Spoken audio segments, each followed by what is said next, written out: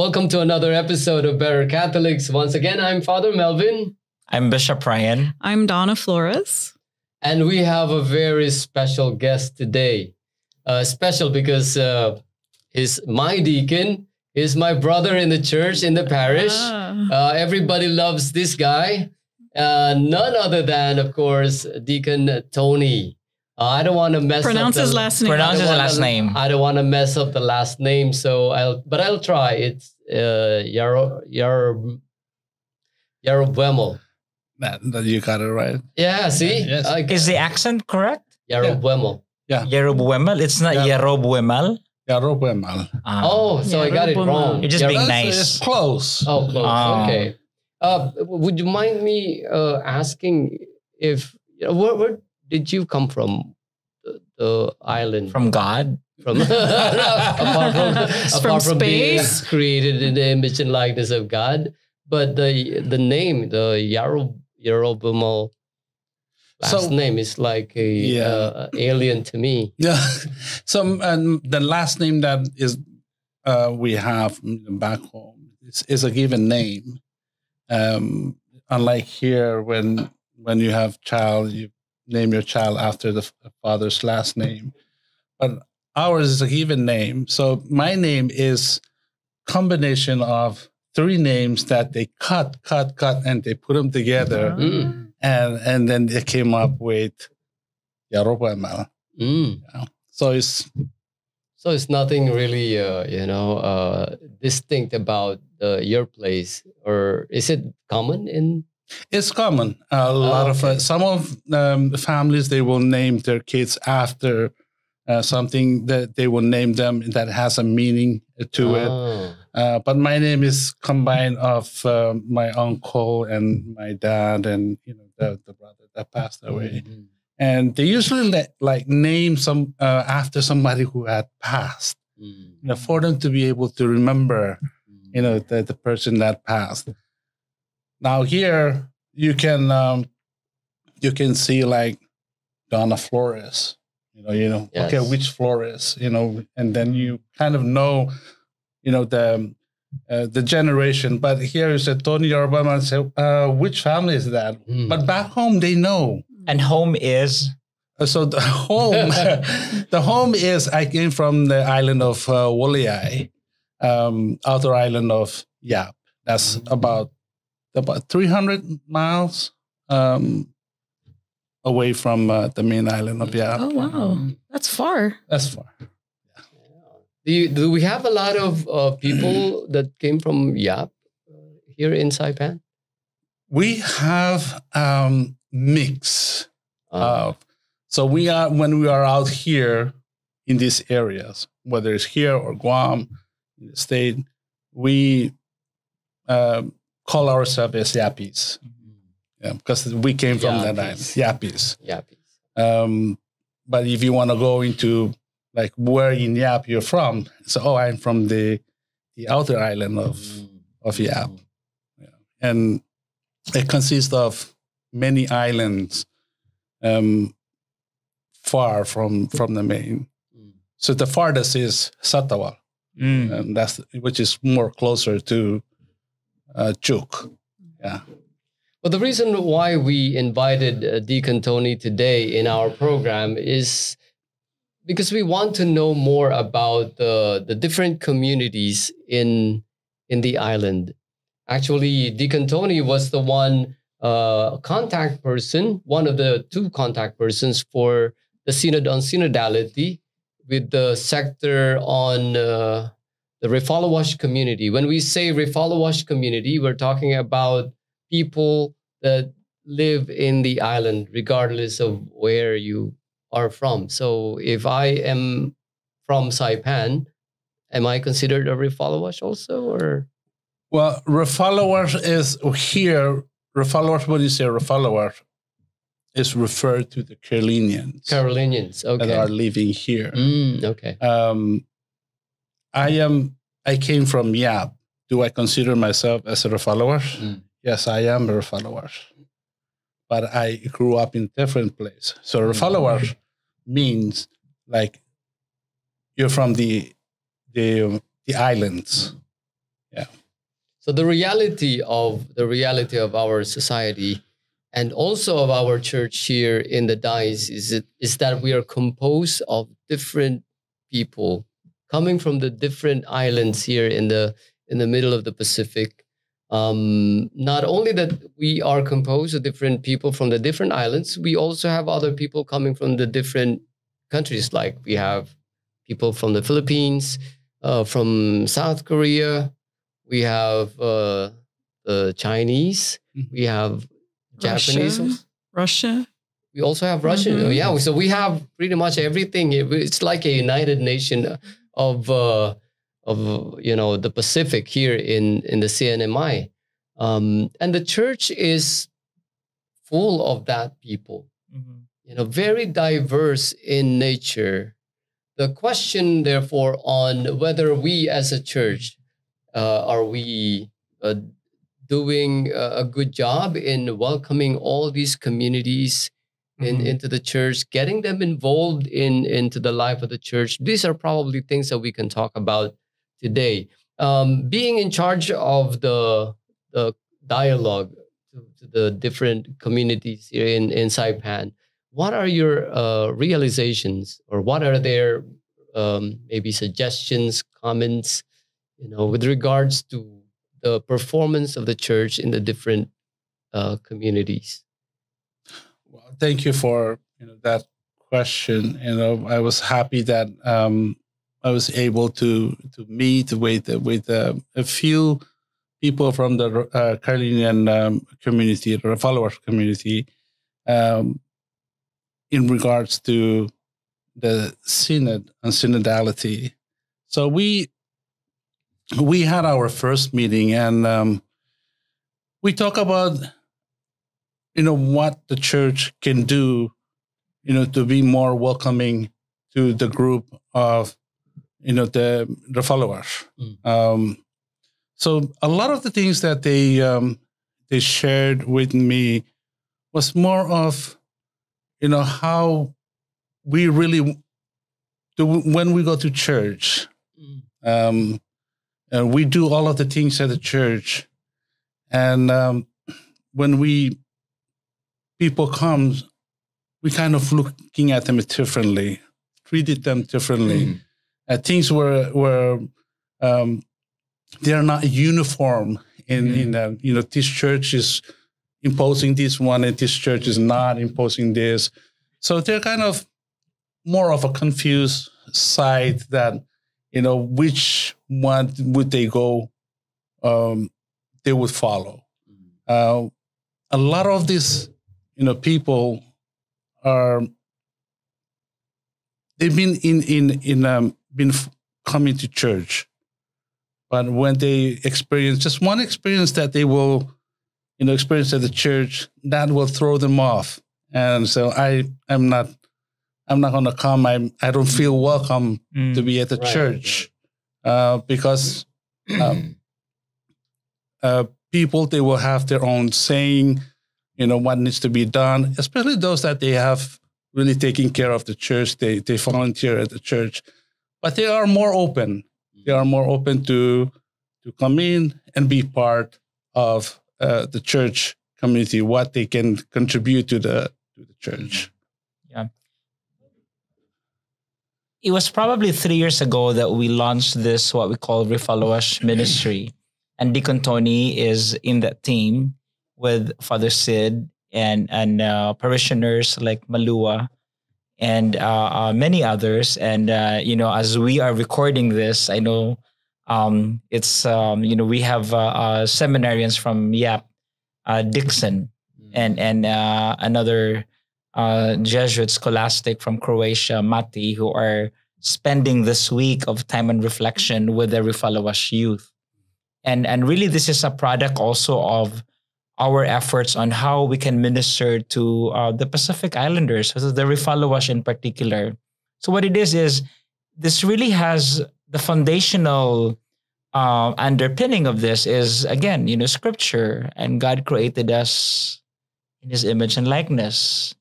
So whether you're from YAP and from the Philippines, you're from the States, Donna Moore, Why are you looking Flores. at me like We're all children of from God. here. We We're all are. children. And so from that reality, society, and as a church, we recognize that we are a church of many cultures. Right. And so thus comes the descriptive word multicultural. We're a multicultural church. But that's only one step. Recognizing the different ethnic, cultural backgrounds would comprise then like, okay, we are a church of many cultures.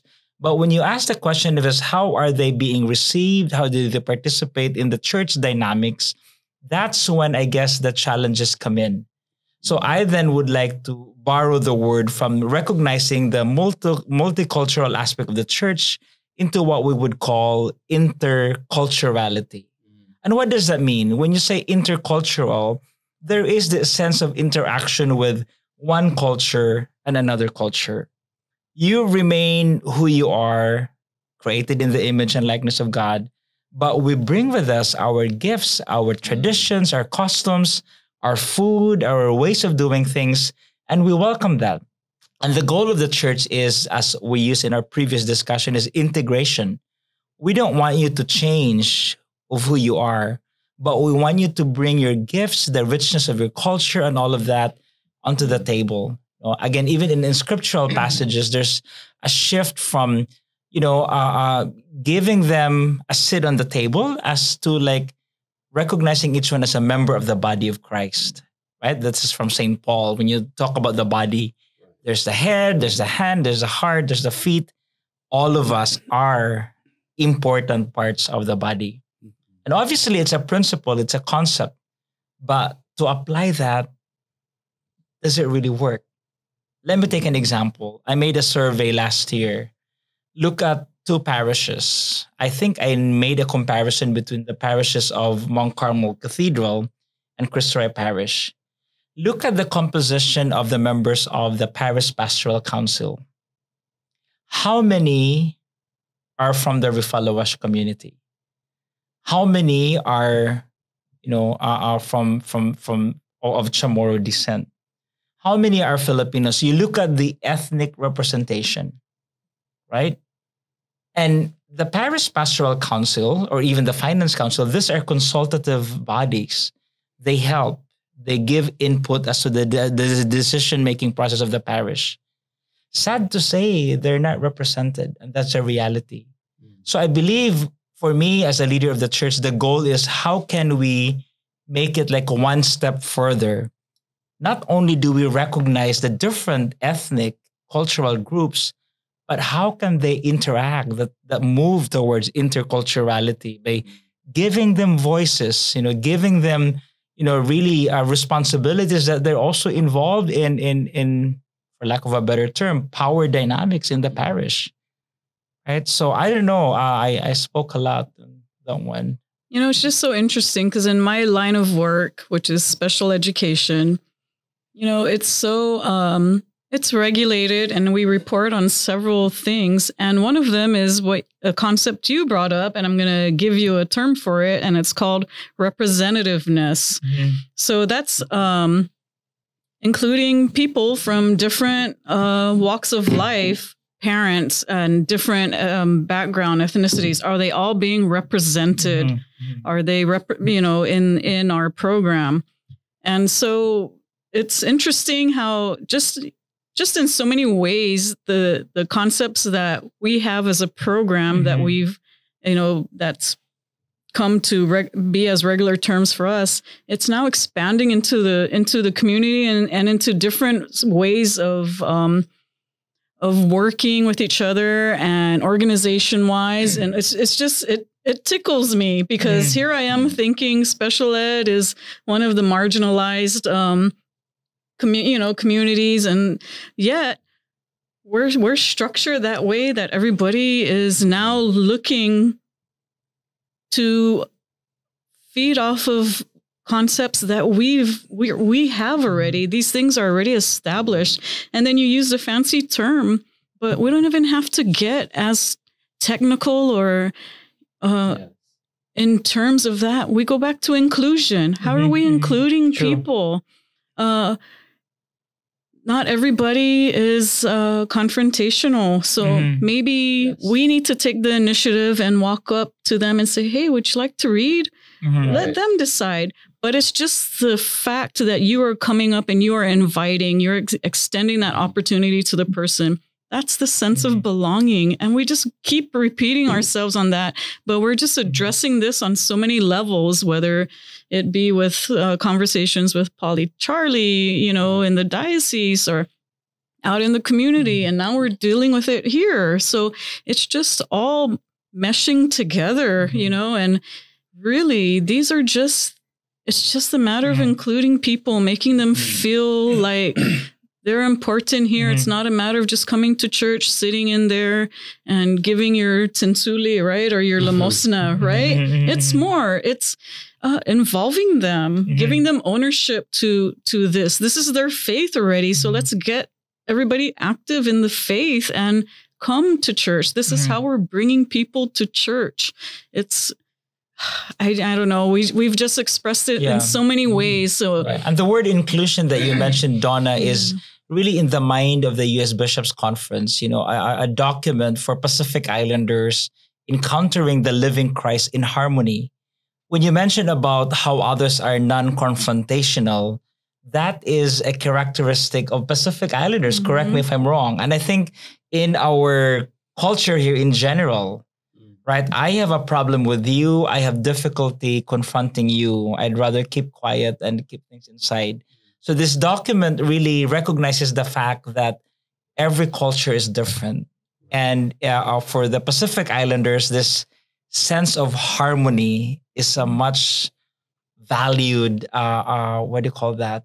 Perhaps, you know, thing that we should recognize in each one, because you know, Westerners, they're more confrontational. You know, you don't like me, you tell me. They're more assertive. Yeah, you're more assertive, you know, but others are not. So, okay. I mean, and we're all here in the Pacific. We all, you know, say we're brothers and sisters here. So let's act like it. Let's be brothers and sisters. This is who we are. This is how we identify ourselves.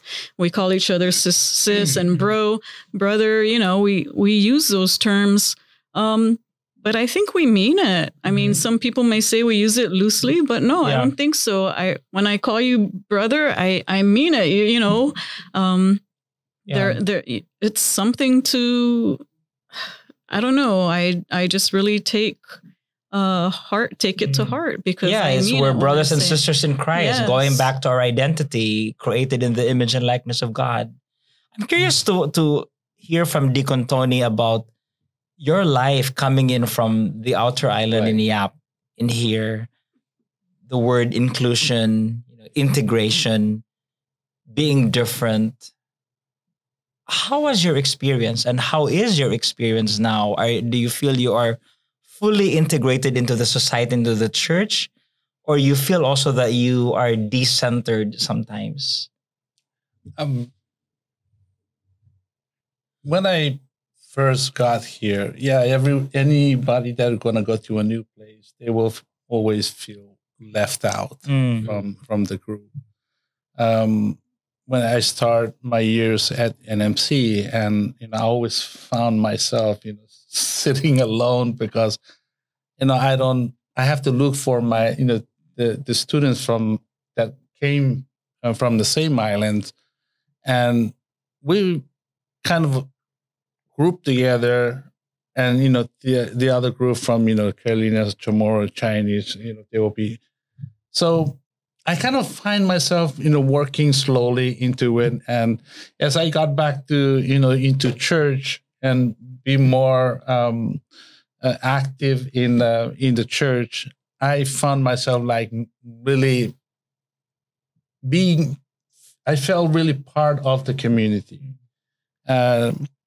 I felt the love of the community that, you know, they will extend to me, and they're very open, and I'm very grateful that, you know, where I am, everyone would just express their, you know, their appreciation for me being there, a deacon that will help them in anything that they need. So I felt included. I'm very appreciative of what I've been experiencing. Does the work of the pastor also helps in making you feel included? Oh yeah, definitely. You gotta prove it. Yes. Well. We'll talk later. No, by me mentioning that, because I think it's an important task also for priests to be inclusive, right? And yes, we're humans also, but having preferential, perhaps option, or like favoring one cultural group to another should not be there. We try as much as possible to be inclusive. I know these are easily said and done, right, but it is a challenge for us to truly be inclusive. And if we are guided by that principle of being brothers and sisters created in the image and likeness of God, then it doesn't matter whether you're from this part of the world or that island or here. And sometimes it's not the priest. Sometimes it's the people that are actually active in that parish already that hold judgment and make people feel unwanted. You know what I mean? So, we just, if we're supposed to be without judgment, then why do we feel it when we sit in the church? Yeah, we need really to be more welcoming in the church. One of the things that I've read in the synthesis that was submitted to me from the Refollowers group was that really they felt left out. That's the term they used. They felt left out, or they feel unwelcome. That's strong. In the church. These are sentiments coming from the people. And I was reading it and I said, oh gosh, I'll try to do better. I was looking at it, reading the lines, and I said, I'll try to do better. I hope I'm not driving people away. I'm really, absorbing the words of the people that, gave that sentiment. So I don't know how you felt. That's the documents that I sent it to you. Right. So, just the document I sent it to Father Melvin is the raw that I just transcribe it into, on the raw data. Yeah. And I just sent it to him and I said, Father, this is a raw, responses from the Refollowers community. You take it and you read it. I did not tweak anything from there. So it's not edited or anything. No. And that should serve as a reflection for all of us, not only the clergy, and as Donna pointed out, even the regular, those active in the ministry of the church. Yes. Because we should pay closer attention to that. Yes. For me, for them to express that, it probably was not easy for them to express that. And so we should give value and do something about that. And as a parishioner too, if I am Filipino sitting next to a South Korean, I should make sure that person next to me is loved, that he would feel or she would feel loved and accepted and welcome. Welcome. So because they are the ones who really sit next to I'm right there at the altar, at the altar on high, but the people are the ones sitting next to each other, and the welcome that they get, the welcome that they will get from people sitting next to them, that's treasure. That's precious, first-hand experience. So everybody has a role in trying to build a church, to build a welcoming community, not just the priest, not just the ministers in the church, even that person who is attending the celebration of the Mass. And there's so many ways to make people feel included, right? If they're not comfortable reading, maybe they have a small choir that they can come and sing, or just different ways to participate. Yes, I mean, there's so many responsibilities in the church. I mean, even getting the what do you call it? The basket, the limosna. Yes. I mean, also just let's not always stick to the same involved. people. Yes, There's so many ways to involve people. Right. I mean, let's be creative. No, I'm reminded of this book written by a contemporary theologian, Brett Hoover, entitled Shared Parish. And what you mentioned, Father Melvin, about, how in a parish life, how, what do we do also as pastors? Because, with the concept of a shared parish is, again, just like that, give equal space, importance, priority to each group. Because sometimes in other places, when immigrants come into the church, yes, they're allowed to worship in their own language, but give them like the 1 p.m. time slot. It's kind of, because no one is using the church, right? So, you provide them a space and then you give them, this, but then it's that kind of like ungodly hour. So simple things that we do and decide could either make or break a community. And so this author, when we talk about a shared parish, how can we truly be deliberate and intentional in making sure that this is a shared parish, that it's not discriminating and giving preference to one group over the other? I like this discussion because, even in my role as bishop, I'm not originally from here, right? I have embraced this culture, and thank you, Donna, for embracing me and loving me and the people, your family. But it's not always, I have my own share also of not being accepted.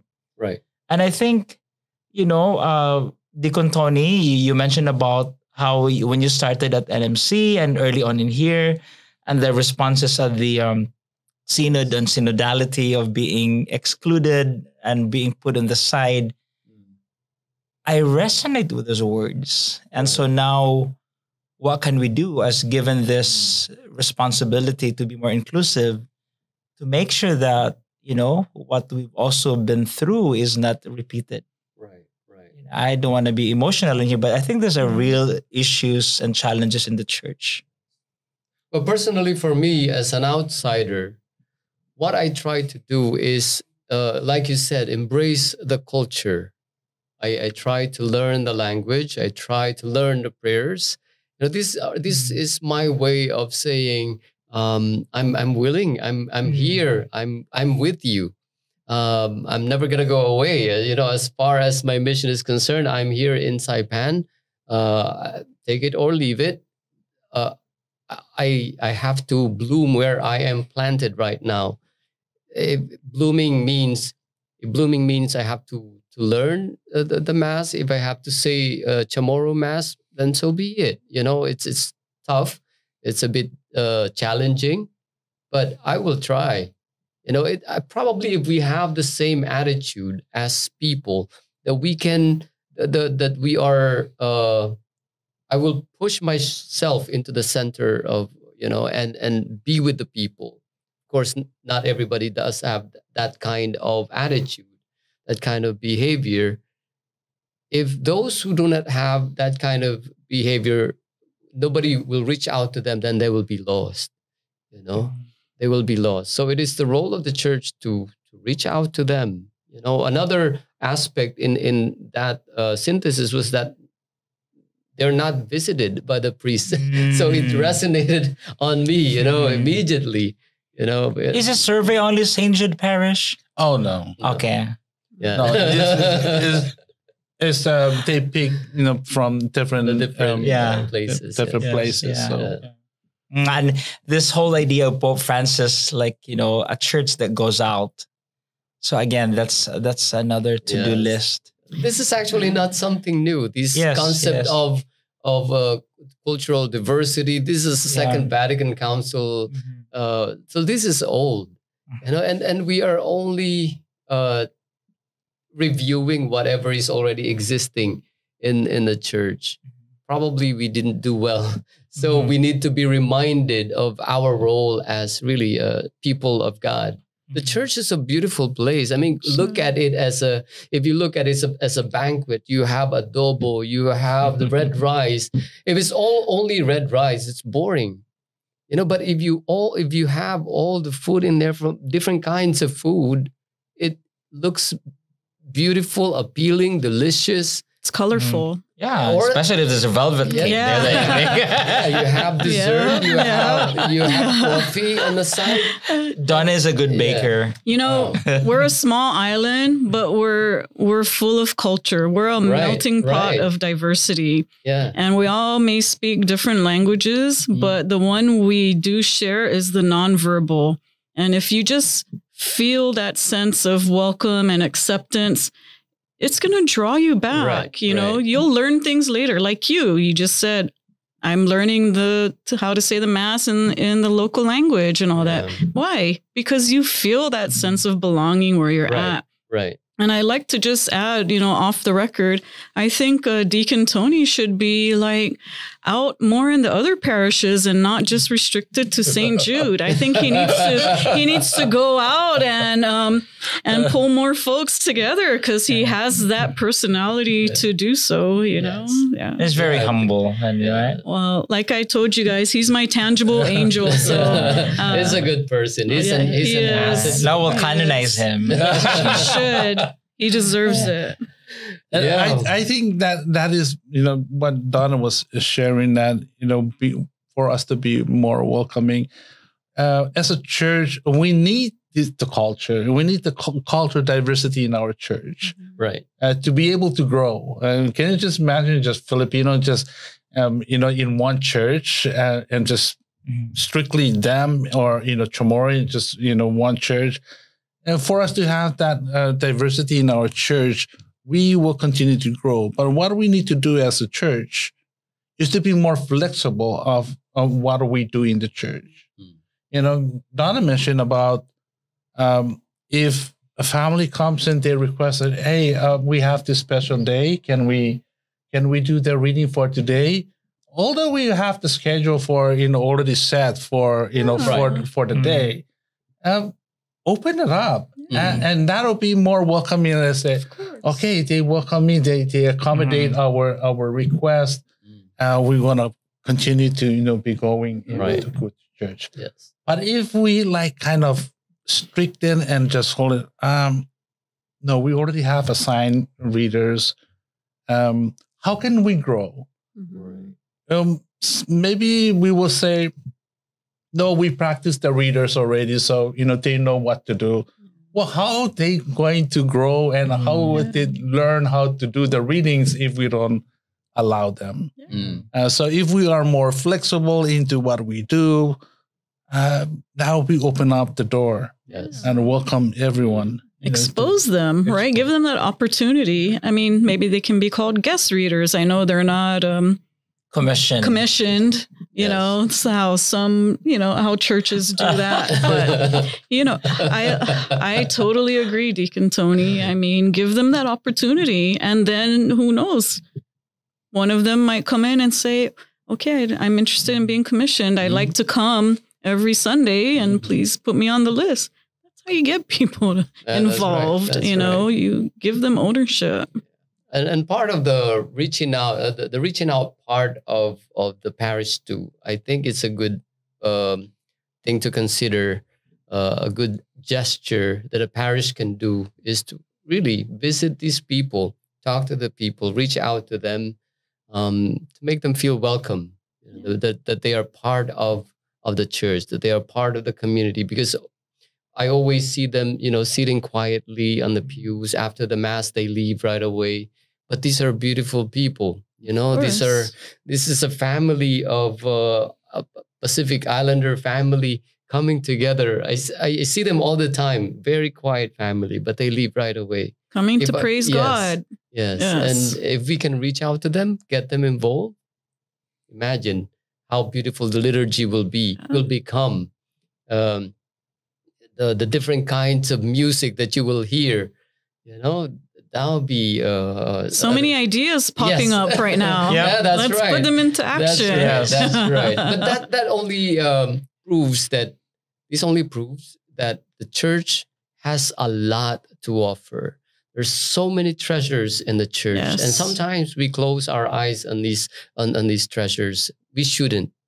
We shouldn't. We should take advantage of the diversity in our culture. It means that the different colors of faith, expressions, it'll make the celebration more beautiful as well. But that's the reality of the church. We should not close our eyes. We cannot deny the fact that we are, composed of different people here in the CNMI. No one's better than the other. And whether we're talking about a society or a church, the reality is there is Chamorro, there's the Rifalawas, there's the Filipinos, we have the Koreans, we have the Chinese, the Japanese, we're children of God. We are all children of God, and we are stepping on the same island, and let's make the most out of it. And hopefully by coming together, by reaching out to all the people of different cultures, bringing them to church, we can turn the church not only beautiful, but we can also make people to become better Catholics.